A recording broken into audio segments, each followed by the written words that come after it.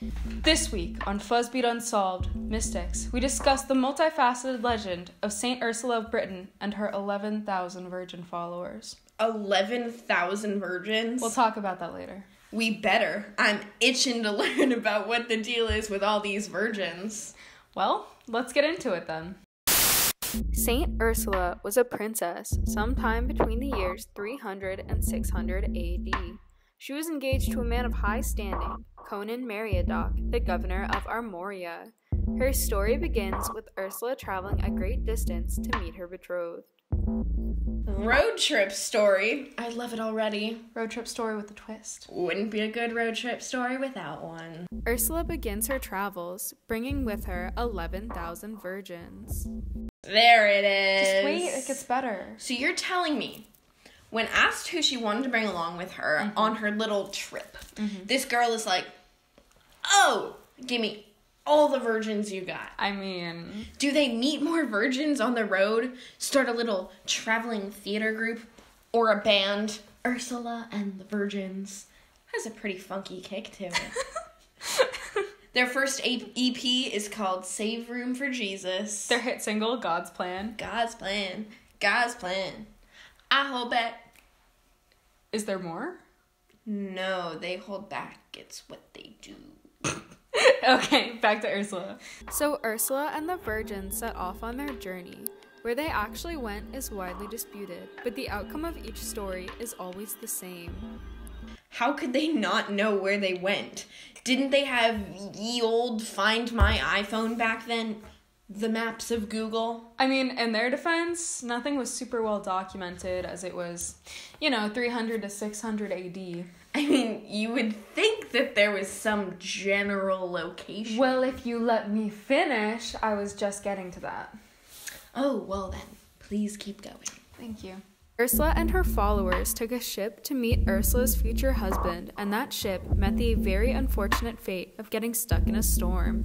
Everyone on the boat would have perished if it hadn't blown into a Gaulish port. God's will, you tell me. God's plan, if you will. Wheeze. After they arrived at the port, Ursula decided that she and her followers would go on a pan-Europe pilgrimage, and they all headed for Rome.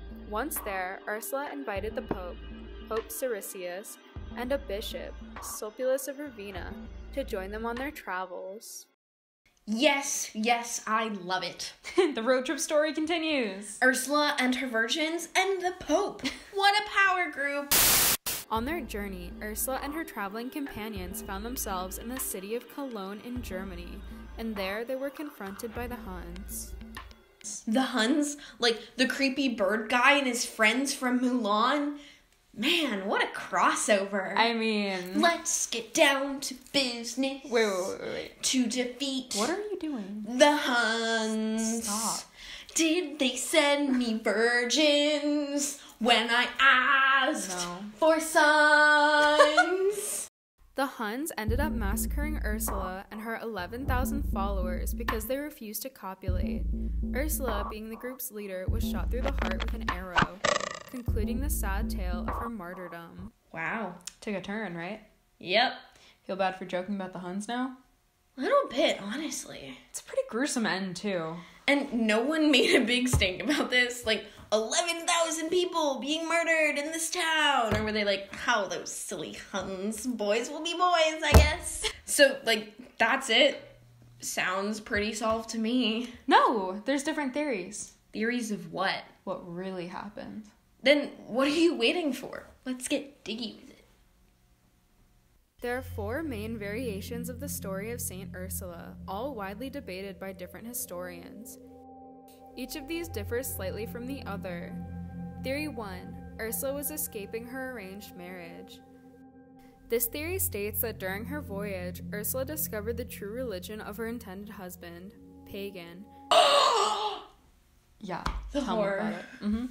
This discovery shocked her, and she could not fathom marrying a man who did not worship God, so she fled to Rome in hopes of gaining salvation from God and the Catholic Church, only to run into the Huns along the way. Do you like my BuzzFeed Unsolved voice? Lovely. Thank you. Theory 2. There were only 11 virgins. What? Yeah, only 11. How hard is it to count people? Like, did the guy in charge count the people? Like, 1, 2, 3. Oh, there's too many people and I can't count. Maybe 11,000? The guy in charge of what? Legend writing? They left a really big margin, too. Like, oh, it could be 11 or like... 11,000? You decide. Theory 3. The women were sent to be wives for the settlers of Armorica. This is widely debated, but this theory states that King Dionysus sent the women to be wives for the settlers of a newly founded region called Armorica, located in the westernmost part of present-day France. Ursula was intended for the ruler, but the ship with the women never arrived. Theory 4. Ursula never existed. What? Yeah. So you're telling me that there's all this stuff, and I got excited for a person and her 11,000 virgins that might not even have existed? There's almost no record of Ursula or her 11,000 or 11 virgins in Cologne. Pretty much all that lasted is a series of legends. Regardless, whether or not there were 11 followers or 11,000, whether she was escaping her marriage or had just gotten a little lost along the way, because of any lack of real evidence, Saint Ursula's real story will forever remain unsolved. Yeah!